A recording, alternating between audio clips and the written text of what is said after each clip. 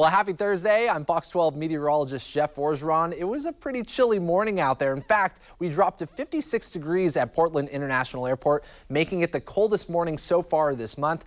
Most of our mornings and overnights have featured temperatures in the 60s. Usually we average an overnight low of about 58 during this time of year. So it was kind of nice to see a temperature of 56 as we woke up. And some areas around the Portland metropolitan area actually made it into the 40s this morning. Taking a look at the forecast, though, for today, we'll see breaks in the clouds by about midday heading into the afternoon. And temperature-wise, it looks like we'll climb into the low to mid 70s by the mid to late afternoon heading into early evening hours. And here's a look at your 7-day forecast. We'll see a slow warming trend as we finish up the work week and head into the weekend. High temperatures should make it into the mid to upper 70s through Sunday, but then high pressure is going to amplify, and that's going to bring a quick warm up to us Monday, Tuesday, and Wednesday, with high temperatures returning to the 80s and low to mid 90s Tuesday and Wednesday. You can always check out your forecast. That's right here at kptv.com.